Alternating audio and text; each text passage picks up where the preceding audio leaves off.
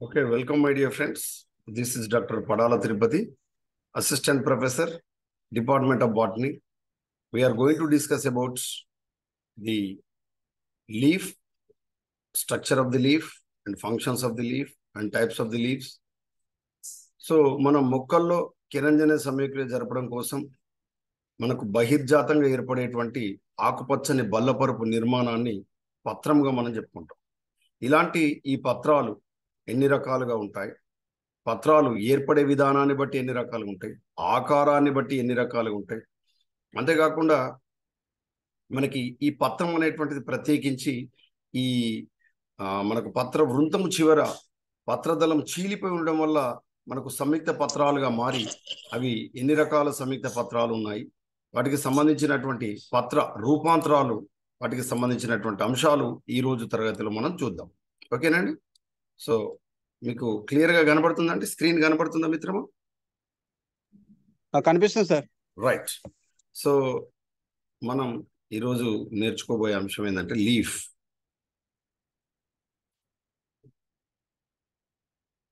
Leaf అంటే ఏంటిదండి? పత్రం.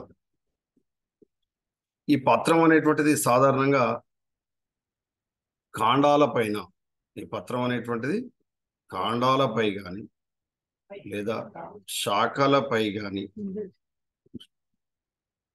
బహిర్జాతంగా ఏర్పడే, ఏ జాతం అండి? బహిర్జాతం, ఎగ్జోజీనస్ అంటుంది. ఏమంటారండి? ఎగ్జోజీనస్, బహిర్జాతముగా ఏర్పడేటువంటి ఈ ఆకుపచ్చని లేదా బల్లపరుపు నిర్మాణం, ఆకుపచ్చని లేదా బల్లపరుపు నిర్మాణం ఏమంటామండి? పత్రం అంటాం. It is produced in exogenous manner. మరి వేరు ఏ రూపంలో ఏర్పడుతుంది? వేరు బహిర్జాతంగా ఏర్పడుతుందా? No, all roots should be in endogenous, అంటే అంతర్జాతంగా ఏర్పడతాయి. వేర్లు ఎలా ఏర్పడతాయండి? అంతర్జాతం. వేరు ఏర్పడే విధానం అంతర్జాతం, ఎండోజీనస్. గుర్తుపెట్టుకోండి, పార్శ్వవేరు కానీ వేరు ఏర్పడే విధానం అంతర్జాతం, కానీ పత్రాలు ఏర్పడడం బహిర్జాతం. ఇవి కాండాల యొక్క కనుపుల భాగం నుంచి, అంటే ఇంటర్నోడ్స్, అంటే ముఖ్యంగా నోడ్స్. ఇంటర్నోడ్స్ అంటే ఇంటర్నోడ్స్ నుంచి ఏర్పడవు. నోడ్స్ మధ్యలో ఉండే ఖాళీ ప్రదేశం, మధ్యలో ఉండేటువంటి ప్రకాండ భాగాన్ని మనం ఇంటర్నోడ్ అంటాం, అంటే కనుమధ్యమం. కానీ పత్రాలు మాత్రం కనుపుల భాగం నుంచి ఏర్పడతాయి. ఇవి కిరణజన్య సమీకరణ జరపడం కోసం ముఖ్యంగా ఈ భూమి మీద ఆహారాన్ని తయారు చేసేటువంటి బల్లపరుపుగా ఉండేటువంటి ఇది నిర్మాణం. ఇది ఆకుపచ్చగా ఉండి కిరణజన్య సమీకరణ జరిపి ఆహారాన్ని తయారు చేసేటువంటి అత్యున్నతమైనటువంటి ఏకైక వృక్ష ప్రపంచంలో, జీవకోటిలో ఏకైక కర్మాగారంగా చెప్పుకునేటువంటి, ఆహార కర్మాగారంగా చెప్పుకునేటువంటిది ఏంటిదండి? పత్రం. అర్థమవుతుందండి? ఈ పత్రం. అయితే ఈ పత్రాలు అనేటువంటివి సాధారణంగా ఈ వాతావరణ పరిస్థితిని బట్టి ఇవి మనకు వివిధ ఆకారాలను మనకు చూపిస్తాయి. అంటే పత్ర పరిమాణంలో, సైజులో వ్యత్యాసాన్ని చూపిస్తాయి. ఎడారి మొక్కల్లో పత్రాలు చాలా చిన్నవిగా ఉంటాయి. నీటిలో ఉండేటువంటి పత్రాలు, ఉపరితలంపై తేలియాడే పత్రాలు చాలా వెడల్పుగా ఉంటాయి. ఈ జీవ ప్రపంచంలో అతిపెద్ద పత్రాలు కలిగినటువంటి మొక్క ఏంటిదండి? అతిపెద్ద పత్రాలు కలిగినటువంటి మొక్క, ది లార్జెస్ట్ లీవ్స్. తెలుసండి, దానిపై చంటి పిల్లోని కూడా పడుకోబెట్టచ్చు. ఏంటిది అది? Victoria regia. విక్టోరియా రీజియా అనేటువంటి ఈ పత్రం అతిపెద్ద పత్రాలు కలిగినటువంటి మొక్క. ఇది నీటి మొక్క, నీటి ఉపరితలంపై తేలియాడుతూ వెడల్పుగా ఉంటుందన్నమాట పత్రం. చిన్న పిల్లోడు సైతం పడుకోబెట్టచ్చు. మరి అతి చిన్న పత్రాలు కలిగినటువంటి మొక్క, స్మాలెస్ట్ లీవ్స్, చెప్తారండి ఎవరైనా? మనకు ఉల్ఫియా. ఏంటిదండి? ఉల్ఫియా నీటి మొక్క. ఇది నీటి ఉపరితలంపై తేలియాడేటువంటి మొక్క. ఈ రెండు కూడా నీటి మొక్కలే. అతిపెద్ద పత్రాలు, అతి చిన్న పత్రాలు. అయితే ఈ పత్రాలు ఏర్పడే విధానాన్ని బట్టి, ఆరిజిన్ అంటే దీని యొక్క పుట్టుకను బట్టి, ఇవి అంటే ఎక్కడి నుంచి ఏర్పడుతున్నాయి దాన్ని బట్టి వీటిని మనం 3 రకాలుగా మనం తీసుకోవచ్చు. ఎన్ని రకాలు? 3 రకాలు. మొదటిది మూల సంబంధ పత్రాలు. ఏంటిదండి? మూల సంబంధ పత్రాలు. మూల సంబంధ పత్రాలని, రెండోది మనకు ప్రకాండ సంబంధ పత్రాలని, మూడోది శాఖా సంబంధ పత్రాలని పిలుస్తారు. ఇంగ్లీష్లో మనకు రాడికల్ అంటే మూలం, ప్రకాండ అంటే కాలైన్, తర్వాత శాఖా సంబంధ పత్రాలు రామల్ అంటారు. రామల్. మూల సంబంధ పత్రాలు భూమి యొక్క భూగర్భయుత కాండాలు ఉండేటువంటి వాటి యొక్క కింది భాగం నుంచి ఈ పత్రాలు అనేటువంటి ఏర్పడతాయి. ఓకేనండి. వీటికి సంబంధించి మనం తీసుకున్నప్పుడు బెస్ట్ ఎగ్జాంపుల్ ఏం తీసుకోవచ్చండి? బెస్ట్ ఎగ్జాంపుల్ మూల సంబంధ పత్రాలకు ఏం తీసుకోవచ్చు? అల్లం, పసుపు. మీరు చూసారండి ఎప్పుడైనా అల్లం పసుపు వాటికి సంబంధించిన? తర్వాత ఉల్లి, వెల్లుల్లి, కరివేపాకు, లిల్లీ. కరివేపాకు కరివేపాకు మనకు శాఖలపైన ఏర్పడతాయి మిత్రమా. కరివేపాకు శాఖలపైన ఏర్పడతాయి. Okay sir. మందార, కరివేప, ఉమ్మెత్త ఇవన్నీ కూడా శాఖలపైన ఏర్పడతాయి. అర్థమవుతుందండి. తర్వాత ప్రకాండ సంబంధ పత్రాలు మనకు సాధారణంగా ఈ ఏదైతే కాడెక్స్ అంటే నిటారుగా పెరిగేటువంటి మాను మొక్కల్లో లేదా అరికేసే మొక్కలకు సంబంధించినటువంటి పామే లేదా అరికేసి కుటుంబానికి సంబంధించినటువంటి మొక్కలైనటువంటి తాటి, ఈత, ఖర్జూర, రాయల్ పామ్, అదేవిధంగా ఆయిల్ పామ్. గుర్తొస్తుందండి? ఇవి డైరెక్ట్గా నేరుగా కాండంపై నుంచి ఏర్పడతాయి. దేర్ ఇస్ నో బ్రాంచెస్, వాటికి శాఖలు ఉండవు. అంతేనా కాదా మిత్రమా? శ్రీనివాస్ సార్. తర్వాత శాఖా సంబంధ పత్రాలు ఇవి సర్వసాధారణం. మనం చెప్పుకునేటువంటి మందార, ఉమ్మెత్త, అదేవిధంగా మనం చెప్పుకునేటువంటి ఈ మిగతా పత్రాలు సర్వసాధారణంగా మనం చూసేటువంటి పత్రాలు. ఈ మన ఈ ఏదైతే మనకు ఈ చత్రాకారంలో పెరిగేటువంటి మొక్కలన్నీ కూడా, శంకువాకారంలో పెరిగే మొక్కలన్నీ కూడా ఈ శాఖా సంబంధ పత్రాలకు ఇది సర్వసాధారణం అని చెప్పుకుంటున్నాం. ఏది? రామల్. ఇవి ఆరిజిన్ ఆఫ్ ది లీవ్స్ ఆధారంగా చేసుకో. మరి పత్రాల యొక్క ముఖ్యమైనటువంటి ఫంక్షన్ ఏంటిదండి? What is the main function of this leaves? విధి ఏంటిది అని మనం తీసుకున్నప్పుడు ఇది మొట్టమొదటి విధి photosynthesis. The first foremost function of this leaves are photosynthesis for making of carbohydrates. అంటే పత్రాల్లో కిరంజని సమీకరణ జరిపి ఆహార పదార్థాలు తయారు చేయాలి. ముఖ్యంగా ఇవి కార్బోహైడ్రేట్ తయారు చేయాలి. రెండవ విధి ఏంటంటే ముఖ్యంగా వాతావరణం ఉండేటువంటి చెడు వాయువు, విషవాయువు పిలువబడేటువంటి కార్బన్ డైఆక్సైడ్ని తీసుకొని, అర్థమవుతుందండి, ఈ మనకు ఆక్సిజన్ను రిలీజ్ చేయడం కోసం, విడుదల చేయడం కోసం, వాయు వ్యాపనం కోసం, అంటే ఎక్స్చేంజ్ ఆఫ్ ది గ్యాసెస్, అంటే గ్యాసెస్ ఎక్స్చేంజ్ కోసం ఈ పత్రాలు అనేటువంటి దోహదపడతాయి. ఇవి ఆక్సిజన్ తయారు చేయవు, బట్ ఆక్సిజన్ తయారు చేసేటువంటి ఆ కిరంజన సమీకరణకి తోడ్పడతాయి. కాబట్టి ఆక్సిజన్ విడుదలకు, కార్బన్ డైఆక్సైడ్ తీసుకోవడం కోసం వాయువుల వినిమయానికి తోడ్పడతాయి. అంతేకాకుండా ముఖ్యంగా నీటి ఆవి రూపంలో బాహ్య వాతావరణంలోకి విడుదలయ్యేటువంటి శరీరధర్మ ప్రక్రియ ఒకటి ఉంది. ఏంటిది? అది బాష్పోత్సేకం. ఈ బాష్పోత్సేక ప్రక్రియ జరపడంలో అత్యధిక బాష్పోత్సేకం, అంటే బాష్పోత్సేకం మనకు 3 రకాలు జరుగుతుంది. పత్రరంధ్ర బాష్పోత్సేకం అని, అవభాసిని బాష్పోత్సేకం అని, వాయురంధ్ర బాష్పోత్సేకం అని 3 రకాల బాష్పోత్సేకాలు మనం చెప్పుకుంటాం. అంతే కదండి. కాబట్టి ఈ 3 రకాల బాష్పోత్సేకాలలో పత్రరంధ్ర బాష్పోత్సేకం అత్యధికంగా జరుగుతుంది, ట్రాన్స్పిరేషన్. కాబట్టి నీరు, లవణాలకు సంబంధించినటువంటి ఆ ప్రక్రియలో మనకు బ్యాలెన్స్ చేయడానికి, ఇంటర్నల్గా వాటర్ అబ్జర్వ్ చేయడంలో కూడా బాష్పోత్సేకం ఒక ముఖ్య పాత్ర పోషిస్తుంది శరీరధర్మ ప్రక్రియగా. ఇది పత్రాలు చేసేటువంటి విధులుగా మనం చెప్పుకుంటాం. ఇందులో మన డౌట్ అండి?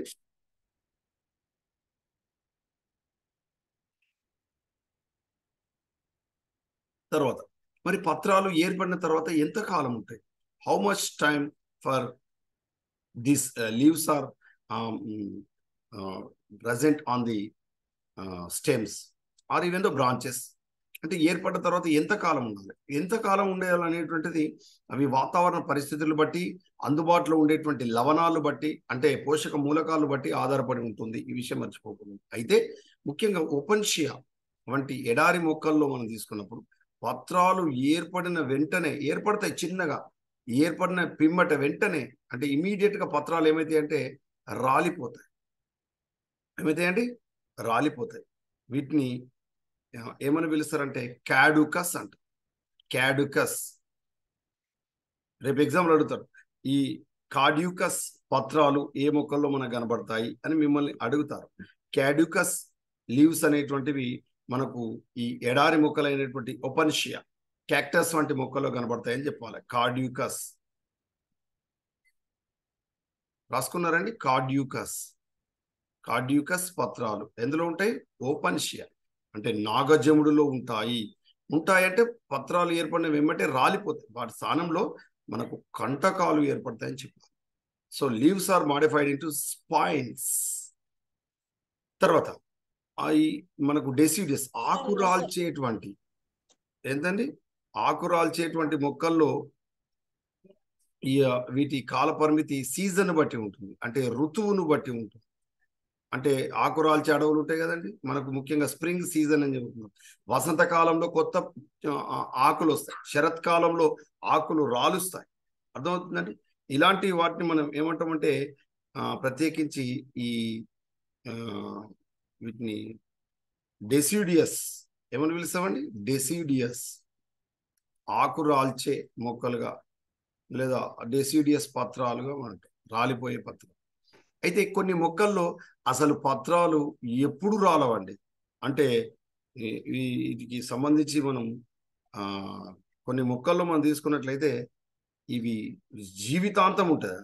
బహువార్షిక మొక్కల్లో ముఖ్యంగా ఉష్ణమండల మొక్కలు, కొన్ని ఉష్ణమండల ఉప ఉష్ణ మండలానికి సంబంధించినటువంటి మొక్కల్లో, ఉప ఉష్ణ మండలానికి సంబంధించినటువంటి మొక్కల్లో ఇవి ఎలా ఉంటాయంటే బహువార్షికంగా దీర్ఘకాలికంగా ఉంటాయి. బహువార్షికం అంటే వీటిని మనం పెరినియల్స్ అంటాం ఇంగ్లీష్లో. పెరినియల్స్ ఇవి దీర్ఘకాలికంగా ఉంటాయి. పెర్సిస్టెన్స్ అంటారు. ఏమంటారండి? పెర్సిస్టెన్స్. దీర్ఘకాలం ఉంటాయి. ఓకేనండి? అయితే మరి పత్రాలు ఓపెన్షియాలో ఉండవంటే ఉంటాయి, ఏర్పడిన వెంటనే రాలిపోతాయి. ఈ విషయం మర్చిపోకూడదు. అంటే వాటిని కార్డ్యూకస్ పత్రాలు. ఆకురాల్చే మొక్కలైనటువంటి ఋతువులను బట్టి, సీజన్ బట్టి మనకు రాలేటువంటివి డిసిడియస్ పత్రాలు అంట. ఉప ఉష్ణ మండలంలో పెరిగేటువంటి కొన్ని మొక్కలు అసలు దీర్ఘకాలికంగా పత్రాలు ఉంటాయి. బహువార్షిక మొక్కల్లో అవి అసలు రాలడం అనేటువంటిదే ఉండదు, అంటే దీర్ఘకాలికంగా ఉంటాయి. మరి కొన్ని పరాన్నజీవ మొక్కలైనటువంటి కెస్కూటా, మీరు బంగారు తీగని మీరు ఎప్పుడైనా చదువుకున్నారండి? కస్కూటా రెపెన్స్ అంట. ఇది మనకు సంపూర్ణ కాండ పరాన్నజీవి. ఇది బంగారు తీగగా పిలుస్తారు. ఇది complete parasites, complete stem parasite గా మనం పిలుస్తాం. సంపూర్ణ కాండ పరాన్నజీవి. ఇందులో అసలు పత్రాలు జీవిత కాలంలో ఏర్పడవు. అంటే పత్రాలు చేసే పనిని ఇవి ఏం చేస్తాయి? చేయవు. ఇవి పరాన్నజీవులు. ఆహారం కోసం, నీటి కోసం కంప్లీట్ గా కాండం పైన బెరడులో నుంచి లోపలి కణజాలాల్లోకి చొప్పించి చేతి వేళ్ళ లాంటి నిర్మాణాలు, హాస్టోరియం వంటి వేళ్లను చొప్పించి, పరాన్నజీవ వేళ్ళనే హాస్టోరియం వేళ్ళు అంటారు. ఇలాంటి హాస్టోరియం వేళ్లను చొప్పించి మనకి నీటిని, ఆహార పదార్థాలను రెండింటి కూడా శోషిస్తాయి హాస్టోరియం అనే నిర్మాణాల ద్వారా. ఇలాంటి కస్కూటాలో పత్రాలే ఉండవు. దాంతోపాటు మోనోట్రోపా ఏంటిదండి? మోనోట్రోపా వంటి మోనోట్రోపా. ఈ మోనోట్రోపా అనేటువంటి ఈ మొక్క పూతికాహార మొక్క అండి. సో వీటిని మనం ఏమంటారంటే వీటిని సాప్రోఫైటిక్ ప్లాంట్స్ అంటారు. Saprophytic plants. ఈ సాప్రోఫైటిక్ ప్లాంట్ లో కూడా మనకు ఏంటంటే ఈ పత్రాలు అనేటువంటివి ఉండవు. సో పత్రాలు లేని మొక్కలు అన్నప్పుడు ఓపెన్షియా కాదు మిత్రమా, కెస్కూటా అండ్ మోనోట్రోపా మాత్రమే పెట్టాలి. పత్రాలు కంటకాలుగా రూపాంతరం చెంది ఉంటాయి, ఏర్పడిన వెంటనే రాలిపోతాయి. వాటి స్థానంలో కంటకాలు వస్తాయి. ఓపెన్షియా, నాగజముడు, అదేవిధంగా బ్రహ్మజముడు, క్యాక్టస్ వంటి మొక్కల్లో వాటిని క్యాడ్యూకస్ పత్రాలుగా మనం పిలిచాము. కెస్కూటా, మోనోట్రోపాలో పత్రాలు అసలే ఉండవు. అవి కస్కూటా అనేటువంటిది కంప్లీట్ పారాసైట్స్, మోనోట్రోప్ అనేటువంటిది సాప్రోఫైట్ అంటే పూతికాహార మొక్క. ఇది మనకు మోనోట్రోపగా మనం పిలుస్తాం. అంతేకాకుండా ఈ పత్రాలు ఒకవేళ భూగర్భయుతంగా ఉన్నట్లయితే అవి మనకు స్కేల్ లీవ్స్ రూపంలో ఉంటాయి, అంటే పొలుసాకులుగా కూడా ఉంటాయి. భూగర్భయుత దుంపల్లో, భూగర్భయుత కాండాల్లో, భూగర్భయుత కాండాల్లో ఇవి మనకు పొలుసాకుల రూపంలో ఉంటాయి, స్కేలీ లీవ్స్ రూపంలో ఉంటాయి. అంటే ఫర్ ఎగ్జాంపుల్ భూగర్భయుత కాండాలుగా మనం చెప్పుకున్నప్పుడు కొమ్ము అంటే రైజోమ్, అదేవిధంగా కందం అంటే పుల్ల కంద, అదేవిధంగా కొలకేశియా కొమ్ముకు సంబంధించి పసుపు అల్లం చెప్పుకుంటాం. అదేవిధంగా మనకు ఈ లక్షణంలో కూడా మనకు పొలుసాకులే ఉంటాయి, కానీ అవి ఆహార పదార్థాలు అది నిల్వ చేసి వాటి పత్రపీఠాలు నిల్వ చేసి ఉబ్బి రసభరితమవుతాయి. పత్రాలు మూల సంబంధ పత్రాలుగా బయటకి వస్తాయి. కానీ కొమ్ము కందంలో పత్రాలు మనకు ప్రత్యేకించి పొలుసాకులుగా రూపాంతరం చెంది ఉంటాయి కొన్ని పత్రాలు. ఈ విషయం మర్చిపోకూడదు. తర్వాత ఈ విక్టోరియా రీజియాలో మనకు ముందే చెప్పుకున్నాం, అతిపెద్ద పత్రం అని చెప్పుకున్నాం. ఎంత అండి? 4 మీటర్ల వైశాల్యం. ఎన్ని మీటర్లు అండి? 4 మీటర్లు. 1 మీటర్ 2 మీటర్ కాదు మిత్రమా, 4 మీటర్ల పత్రాలు విక్టోరియా రీజియా. విక్టోరియా రీజియా ఇది నీటిపైన తేలియాడేటువంటి పత్రం. అర్థమవుతుందండి? అతిపెద్ద పత్రాలు. అయితే దీంతో పాటుగా ఇంకా దీనికంటే కూడా కరెంట్ పోయిందనా?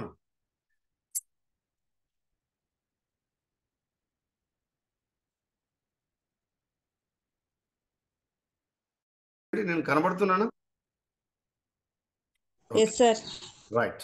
సో వీటికి సంబంధించి మనం చూసుకున్నప్పుడు ఇందులో మనకు ప్రత్యేకించి స్క్రీన్ వస్తుందండి. రైట్. విక్టోరియా రీజియాలో మనకు ఎన్ని మీటర్ల పొడవున్న పత్రాలు ఉన్నాయండి? 4 meters. 4 meters. ఇది రేపు ఎగ్జామ్లో అడుగుతారు. అయితే విక్టోరియా రీజన్ మించినటువంటి మరొక మొక్క ఉందండి, దాదాపుగా మనకి 22 మీటర్స్. ఎంతండి? 22 మీటర్ల పత్రాలు. ఇది రాసుకోండి, ఇక రేపు ఎగ్జామ్లో రాకపోతే అడగండి. 22 మీటర్ల పత్రాలతో కూడి ఉండేటువంటి రాఫియా టిడిజెరా అనేటువంటి మొక్కలో 22 మీటర్ల పొడవు ఉండేటువంటి పత్రాలు ఉంటాయండి. సో విక్టోరియా రీజియా నీటి మొక్క, అతిపెద్ద పత్రాలు కలిగినటువంటి మొక్క. దాన్ని మించినటువంటి మరొక మొక్క ఏందండి? రాఫియా టిడిజెరా అనేటువంటి మొక్కలో 22 మీటర్ల పొడవైనటువంటి పత్రాలు, 4 మీటర్ల ఇదేంటిది వైశాల్యం కలిగినటువంటి మొక్క విక్టోరియా రీజియా. ఇది అతిపెద్ద పత్రాలు. ఓకేనండి. మరి అతి చిన్న పత్రాలు కలిగినటువంటిది ఉల్ఫియా. అది మనకు అతి చిన్న పుష్పించే మొక్క కూడా, ఓకేనండి. అతి చిన్న పత్రాలు కలిగినటువంటి, అతి చిన్న పత్రాలు కొన్ని సెంటీమీటర్లు మాత్రం ఉంటుంది. అతి చిన్న పత్రాలు కలిగినటువంటి మొక్క ఏంటిదండి? ఉల్ఫియా. నీటి మొక్క ఇది ఉల్ఫియా నీటి మొక్క. అతి చిన్న పుష్పించే ఆవృత బీజ మొక్క కూడా ఇదే. తర్వాత మరి ఈ పత్రానికి సంబంధించినటువంటి భాగాలు మనం తీసుకున్నప్పుడు ఇందులో మనకు కనబడేటువంటి భాగాలు మనం తీసుకున్నప్పుడు నెంబర్ 1 పత్రపీఠం, లీఫ్ బేస్ అంటాం. ఏమంటామండి? Leaf base, పత్రపీఠం. నెంబర్ 2 ఇది పత్రపుచ్చాలు అంటే స్టిప్యూల్ పత్రపుచ్చం. మూడవది మనకు ప్రత్యేకించి పత్రవృంతం.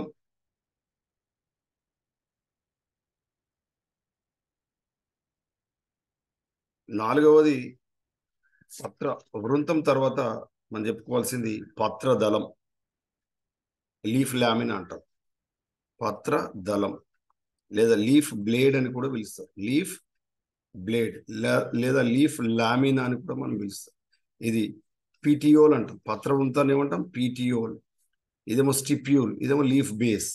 ఇవి మనకు ఇందులో ఉండేటువంటి మనకు ముఖ్యమైనటువంటి భాగాలుగా మనం చెప్పుకుంటాం. తర్వాత ఒక్కొక్క దాని గురించి మనం చూద్దాం. ఇప్పుడు మొదట ఏం చెప్పుకోవాలండి? పత్రపీఠం.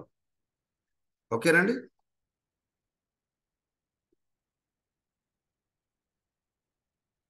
పత్రము ఏర్పడడానికి అంటే కాండానికి అతుక్కునేటువంటి ఈ పత్రం యొక్క పీఠ భాగాన్ని మనం ఏమంటాం అంటే పత్రపీఠం అంటాం. ఇది ఇక్కడ నుంచి మనకు పత్రం ఏర్పడేటువంటి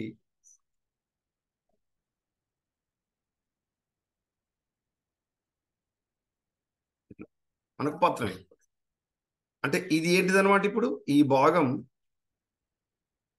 ఏంటిదండి? లీఫ్ బేస్, పత్రపీఠము అని మనం పిలుస్తాం. పత్రపీఠం తర్వాత ఈ పత్రపీఠం నుంచి మనకు సన్నని పోచల్ లాంటి నిర్మాణాలు ఏర్పడతాయి. ఆకుపచ్చని వర్ణంలో ఉంటాయి. వీటిని మనం ఏమంటారంటే చెప్పండి? పత్రపుచ్చాలు, స్టిప్యూల్స్ అంటారు, పత్రపుచ్చాలు అంటారు. తర్వాత ఈ కాండానికి పత్రానికి ఆహార పదార్థాలు రవాణా చేసేటువంటి మనకు కాడ వంటి నిర్మాణం ఉంటుంది. దీన్ని మనం ఏమని పిలుస్తామండి? పత్ర వృంతం అంటాం. ఇది పత్ర పీఠము ఒకటవది, పత్ర పుచ్చము రెండవది, పత్ర వృంతం మూడవది, నాలుగవది కిరంజన సమయక్రియ కోసం బల్లపరుపుగా వెడల్పుగా విస్తరించినటువంటి పత్రం యొక్క భాగాన్ని మనం ఏమని పిలుస్తామండి? లీఫ్ లీఫ్ లామినా అని పిలుస్తాం. దీన్ని తెలుగులో పత్రదళం అంటే.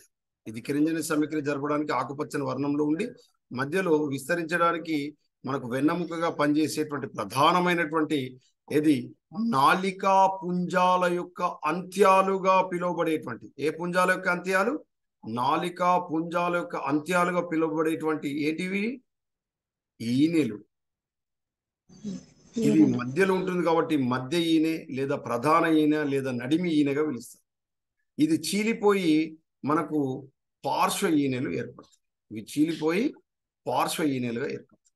ఈ ఈనెల యొక్క ముఖ్యమైన విధి పత్రదళాన్ని ముడుచుకుపోకుండా విస్తరించడం, అదేవిధంగా నీటిని వీరు నుంచి వచ్చేటువంటి నీటిని పత్రానికి అందించడం, పత్రంలో తయారైనటువంటి ఆహార పదార్థాలను ఈ నాలికా పుంజంలోకి పంపించి మొక్క యొక్క వివిధ భాగాల్లోకి రవాణా చెందించడానికి తోడ్పడతాం. సరే, ఒక్కొక్క దాని గురించి మనం చూద్దాం. ఒక్కొక్క దాని గురించి మనం చూద్దాం. మొదటిది ఏంటిదండి? Leaf base.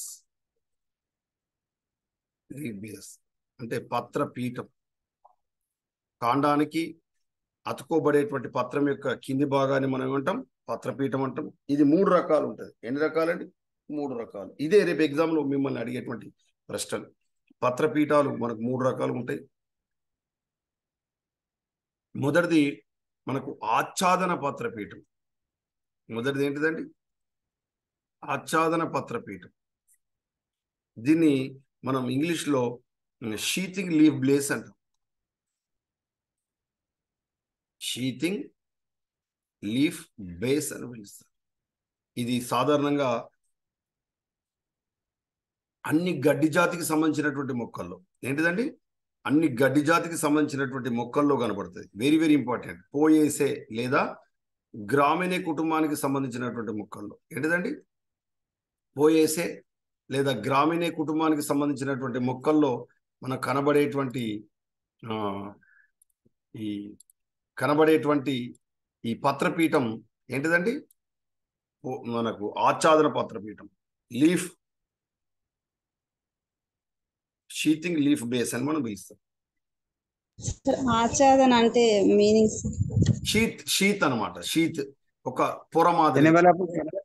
ఎన్వలప్ కూడా అనొచ్చు సార్. ఎన్వలప్డ్ లేదా షీత్ ఒక పొర, ఒక షీట్ మాదిరిగా అనమాట. షీటింగ్ లీఫ్ బేస్ అన్నమాట. ఇందులో మనకు ఈ పత్రపీఠానికి సంబంధించి మనం తీసుకున్నప్పుడు ఇందులో ఇంటర్ క్యాలరీ మెరిస్టెమ్ ఉంటుంది. ఇంటర్ క్యాలరీ మెరిస్టెమ్ అంటే తెలుగులో మధ్యస్థ విభాజ్య కణజాలం ఉంటుంది.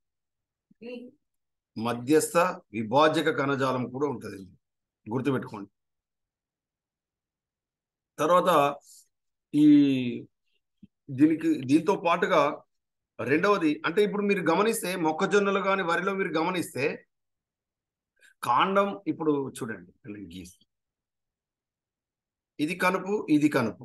ఇక్కడ నుంచి మనకు పత్రం ఏర్పడితే మీరు చూడండి, ఇక్కడ నుంచి పత్రం ఏర్పడితే ఇమీడియట్ గా పత్రం కాసేపు దీన్ని చుట్టుకోబడి ఇక్కడ దాకా వచ్చి, అర్థమవుతుందండి, ఇట్లా పత్రం ఇట్లా సమాంతర ఈనెల వ్యాపనంతో కూడి ఉండేటువంటి పత్రాలు ఏర్పడతాయి. అంటే కొద్దిసేపు కాండాన్ని ఏమైంది, ఇది ఒక షీట్ మాదిరిగా చుట్టబడి ఉంది ఇక్కడ దాకా. వరిలో కానీ మొక్కజొన్నలు కానీ ఇక్కడ దాకా ఈ పత్రపీఠం ఇలా చుట్టబడి ఉంటుంది. ఇక్కడ నుంచి మనకు లీవ్ బ్లేడ్ ఇక్కడ నుంచి వస్తుంది. అర్థమవుతుందండి? గడ్డి జాతికి సంబంధించి. తర్వాత రెండవ రకమైనటువంటి పత్రపీఠం తల్పం వంటి పత్రపీఠం. ఇది ఏ కుటుంబంలో కనబడుతుందండి? రేపు ఎగ్జామ్ లో ఖచ్చితంగా అడుగుతారు.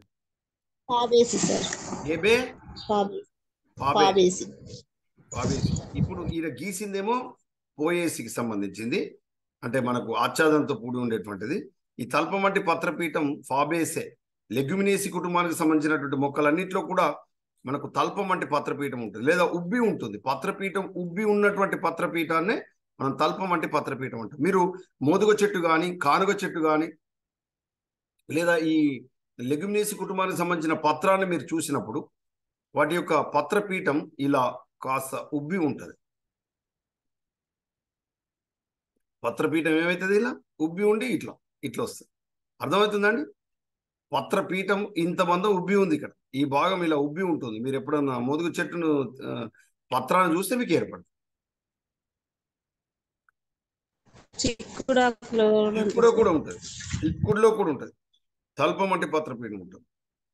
అంతేకాకుండా ఈ మైమోజా ప్యూడికా, మైమోజేసి కుటుంబానికి సంబంధించినటువంటి మైమోజా ప్యూడికా, దీన్నే ఏమంటాం, అత్తిపత్తి, టచ్ మీ నాట్స్, ఇంకేమని కూడా పిలుస్తారు. ఇందులో మనకు నాస్టిక్ మూమెంట్స్ ఉంటాయి,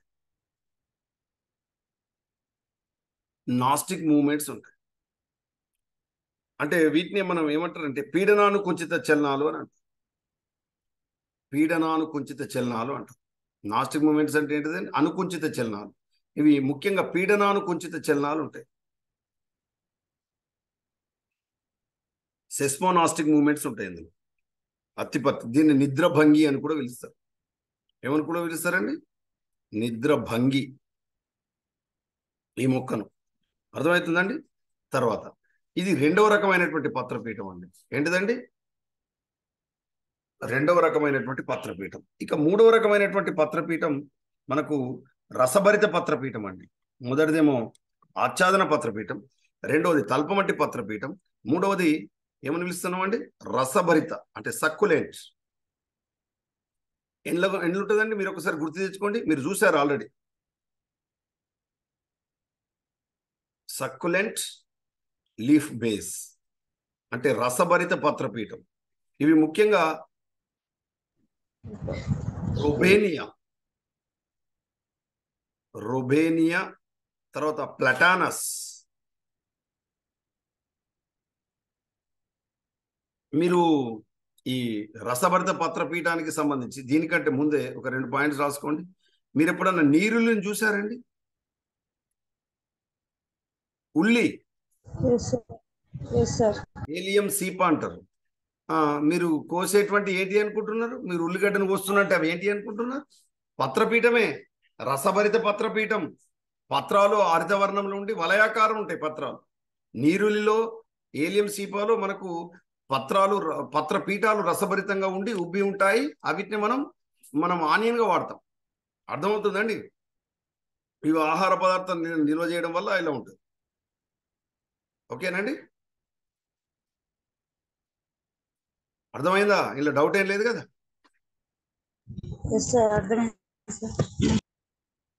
తర్వాత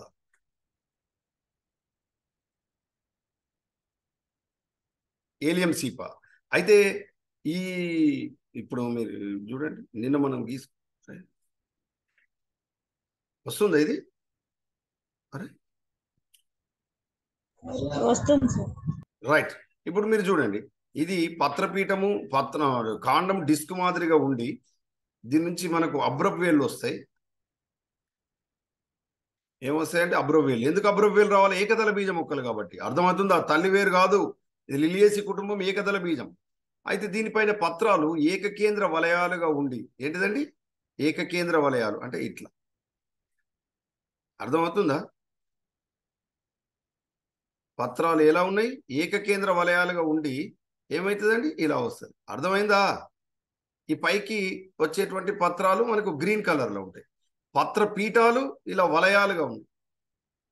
దీనిపైన మీరు గమనిస్తే ఇలా 3 ఏముంటాయండి? మొగ్గలు ఉంటాయి. గ్రీవప్ మొగ్గలు లోపల ఉంటాయి.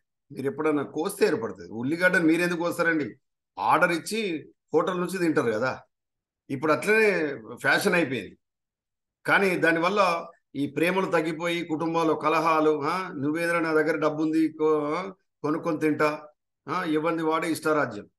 నిజమైనటువంటి ప్రేమ ఆప్యాయతలు కుటుంబ నేపథ్యంలో సరే ఇక అది ఎందుకులేండి. సరే, నీరుల్లి సంబంధించిన పత్ర పీఠాలు ఏది రసభరితంగా ఉంటాయి. అందులో సల్ఫర్ ఉంటుందని మనకు తెలుసు. ఏది మనకు దాని నుంచి వచ్చేదే కంటి నుంచి నీరు రావడానికి గల కారణం. అంతేనండి. తర్వాత ఈ ఫ్లటానస్ ఏంటిదండి? ఫ్లటానస్ మరియు రొబేనియా వంటి మొక్కల్లో ఫ్లటానస్ రొబేనియా వంటి మొక్కల్లో పత్రపీఠం ఏంటిదండి? పత్రపీఠం యొక్క ఈ గ్రీవప్ మొగ్గ చుట్టూ ఏంటిదండి? Auxiliary bird. పత్రపీఠం గ్రీవప్ మొగ్గ చుట్టూ ఒక కప్పు వంటి నిర్మాణం ఏర్పడుతుంది. Cup shape. చూడండి, ఉబ్బినటువంటి పత్ర నిర్మాణం కాదు, రసభరితంగా ఉండేటువంటి ఈ పత్రపీఠము గ్రీవప్ మొగ్గ చుట్టూ ఒక కప్పు లాంటి నిర్మాణం ఏర్పడుతుంది. ఏ మొక్కల్లో? ప్లటానస్ మరియు రొబేనియా వంటి మొక్కల్లో. ఇది పత్రపీఠానికి సంబంధించి. పత్రపీఠం ముఖ్యమైనది. ఇది మొక్కకి అంటే శాఖకి కానీ కాండానికి కానీ పత్రాన్ని ఆధారాన్ని ఇచ్చేటువంటి నిర్మాణం, అతుక్కునేటువంటి నిర్మాణం. ఇక రెండవది ఏంటిదంటే పత్ర పుచ్చాలు, స్టిప్యూల్స్. ఏంటిదండి? స్టిప్యూల్స్, పత్ర పుచ్చాలు. సాధారణంగా పత్ర పుచ్చాలు గ్రీన్ కలర్ ఉంటాయి, అంటే ఆకుపచ్చగా ఉంటాయి. సన్నని కేశాల్లాగా ఉంటాయి. సన్నగా కేశాల వంటి నిర్మాణాలు మనకు తెలుసు. ఇవి పోచల్లాంటి నిర్మాణం. పత్ర పీఠానికి ఇరువైపులా ఉంటాయి. ఫర్ ఎగ్జాంపుల్, ఇది పత్ర పీఠం అనుకున్నప్పుడు, ఇది లీఫ్ బేస్ అనుకున్నప్పుడు, ఈ లీఫ్ బేస్ కు ఇరువైపులా ఇలా సన్నని పోచల్లాంటి నిర్మాణాలు ఉంటాయి. అర్థమవుతుందండి? ఇవి సాధారణంగా మొగ్గ ఇది ఎక్కడైతే కనుపు వద్ద గ్రీవప్ మొగ్గలు ఏర్పడేటువంటి క్రమంలో, అంటే ఆక్సిలరీ బర్డ్స్ ఏర్పడే క్రమంలో లేత దశలో ఈ పత్ర పుచ్చాలు రక్షణనివ్వడానికి తోడ్పడతాయి.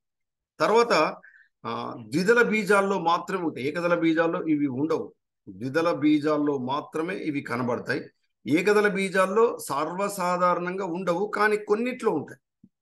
ఏకదళ బీజాల్లో చాలా అరుదుగా కనబడతాయి. అర్థమవుతుందండి? అయితే ఈ పత్రపుచ్చాలు ఎంతకాలం ఉంటాయి అంటే, సాధారణంగా పత్రపుచ్చాలు పత్రం పెద్దగా అంటే పత్రం ఏర్పడి పెద్దగా అయిపోయేసరికి పత్రపుచ్చాలు కొన్నిట్లో రాలిపోతాయి. అర్థమవుతుందండి? వాటిని డెసిడ్యూస్ స్టిప్యూల్స్ అంటారు. అంటే రాలిపోయేటువంటి స్టిప్యూల్స్, రాలిపోయేటువంటి పుచ్చాలు అంటారు. రాలిపోయే పత్రపుచ్చాలు. ఇలా రాలిపోయేటువంటి పత్రపుచ్చాలకు ఎగ్జాంపుల్ ఏం తీసుకోవచ్చు అంటే, మైకేలియా చంపక. చాలా బ్యూటిఫుల్గా ఉంటుందండి ఈ మొక్క.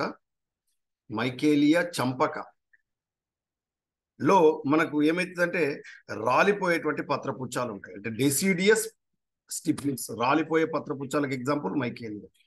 అయితే కొన్నిట్లో పెర్సిస్టెన్స్ స్టిప్యూల్ అంటే వీటిని ఇంగ్లీష్లో పెర్సిస్టెంట్ స్టిప్యూల్స్ అన్నప్పుడు తెలుగులో దీర్ఘకాలిక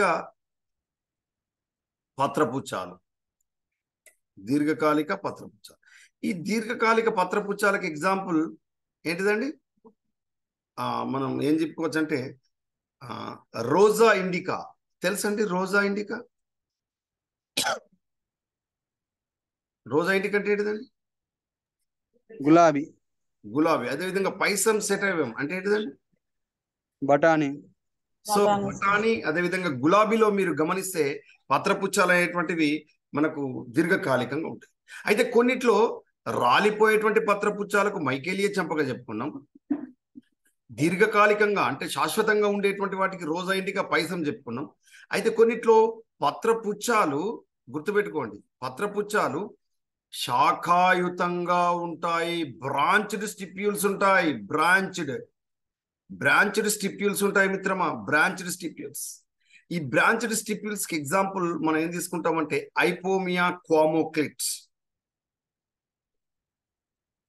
ఐపోమియా క్వామోక్లిట్స్. ఐపోమియా క్వామోక్లిట్స్. దీన్ని తెలుగులో కాశీరత్నం అంటారు. ఏమంటారు? కాశీరత్నం అంటారు. అర్థమవుతుందండి? పత్రపుచ్చాలు, రాలిపోయే పత్రపుచ్చాలు మైకేలియ చంపక, దీర్ఘకాలిక పత్రపుచ్చాలు రోజా ఇండికా పైసం. పత్రపుచ్చాలు శాఖాయుతంగా ఉంటాయి, బ్రాంచ్డ్ శాఖాయుత స్టిప్యూల్స్ ఐపోమియా క్వామోక్లిట్, కాశీరత్నం అని చెప్పుకోవచ్చు. ఓకేనండి. మరి ఈ పత్రపుచ్చాలు ఎన్ని రకాలు ఉంటాయి? How many types of the stipules? ఈ పత్రపుచ్చాలు వాటి నిర్మాణాన్ని ఆధారంగా చేసుకొని స్వేచ్ఛా పత్రపుచ్చాలు అంటే ఫ్రీ స్టిప్యూల్స్ గా మనం చెప్పుకుంటాం.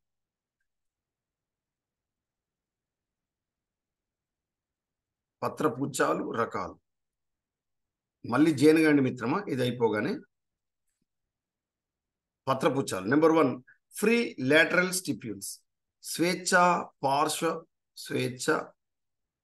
పార్శ్వ పత్రపుచ్చాలు, ఇంగ్లీష్లో వీటిని ఫ్రీ లాటరల్ స్టిప్యూల్స్ అంటారు. వీటికి బెస్ట్ ఎగ్జాంపుల్ హైబిస్కస్, మందార, హైబిస్కస్. అదేవిధంగా గాసిపియం అంటే పత్తి. ఇవన్నీ మాల్వేసి కుటుంబానికి సంబంధించిన మొక్కలు. తర్వాత రెండవది ఆశ్లేషిత పత్రపుచ్చాలు. ఆశ్లేషిత ఇంగ్లీష్లో ఆర్డినేట్ స్టిప్యూల్స్ అంటారు. Ordinate stipules. వీటికి ఎగ్జాంపుల్, ఆర్డినేట్ స్టిప్యూల్స్ కి ఎగ్జాంపుల్ మనకు రోజా అంటే గులాబీ, అదేవిధంగా అరాకిస్ అంటే ఏంటిదంటే, హరాకిస్ అంటే వేరుశెనగ. మీరు రేజా అదేవిధంగా అరాకిస్లో చూస్తే ఆశ్లేషిత పత్రపుచ్చాలు ఉంటాయి. ఇక మూడవది వృంతాకార పత్రపుచ్చాలు, ఇంటర్ పీటియోలార్ స్టిప్యూల్స్ అంటారు. వృంతాంతర అండి, వృంతాకార కాదు, వృంతాంతర పత్రపుచ్చాలు. వీటిని ఇంగ్లీష్లో ఇంటర్ పీటియోలార్ స్టిప్యూల్స్. వీటి బెస్ట్ ఎగ్జాంపుల్ మనకు ఇగ్జోరా, రామబాణం, 100 వరహాలు అంటారు చూడండి. ఇగ్జోరా, రామబాణం లేదా 100 వరహాల పుష్పాలు అంటారు చూడండి. 100 వరహాలు. తర్వాత మొరిండా అనేటువంటి రెండో మొక్క ఏందండి, మొరిండా. ఇలాంటి మొక్కల్లో మనకు వృంతాంతర పత్రపుచ్చాలు ఉంటాయి. తర్వాత నెక్స్ట్ గ్రీవ పత్రపుచ్చాలు. 4వది ఏంటిదండి, గ్రీవ పత్రపుచ్చాలు. వీటిని ఇంట్రా పీటియోలార్ స్టిప్యూల్స్ అంటారు. అదేమో ఇంటర్, ఇదేమో ఇంట్రా. ఇంటర్ ఏమో మొరిండా అండ్ రామబాణం, ఇగ్జోరా. ఇంట్రా అంటే గ్రీవ పత్రపుచ్చాలకు ఎగ్జాంపుల్ మనకు టబర్నా మెంటారా, నందివర్ధనం అంటారు చూడండి. నందివర్ధన పుష్పాలు తెలుసు కదండి. దీని యొక్క శాస్త్రీయ నామం టబర్నా మెంటానా. దీంతో పాటుగా గార్జీనియా, ఏంటిదండి, గార్జీనియాలో మనకు గ్రీవ పత్రపుచ్చాలు అనేటువంటివి మనం తెలుసుకోవచ్చు. ఇక 5వది ఆక్రేసియస్. ఏంటిదండి, ఆక్రేసియస్ పత్రపుచ్చాలు. ఈ ఆక్రేసియస్ పత్రపుచ్చాలకు ఉదాహరణ పాలిగోనం, అదేవిధంగా రూమెక్స్. ఏంటిదండి, రూమెక్స్ ఏమంటారో తెలుసా అండి? చుక్కకూర, మీరు పుల్లగా ఉంటుంది చూసినారు, అది రూమెక్స్. తర్వాత 6వది మనకు మొగ్గ పొలుసులు. ఏంటిదండి, మొగ్గ పొలుసులు. మనకు వీటిని బర్డ్ స్కేల్స్ అంటారు. వీటికి ఎగ్జాంపుల్ ఫైకస్ బెంగాలెన్సిస్, మర్రి, మనకు బనియన్ ట్రీ. అదేవిధంగా ఆర్టోకార్పస్ అంటే పనస. ఆర్టోకార్పస్ అంటే ఏంటిదండి, పనస. ఇవి పత్రపుచ్చాలకు సంబంధించినటువంటి రకాలు అండి. అంటే మొగ్గ పొలుసులు, వీటిని మనం బర్డ్ స్కేల్స్ అంటారు. ఈ బర్డ్ స్కేల్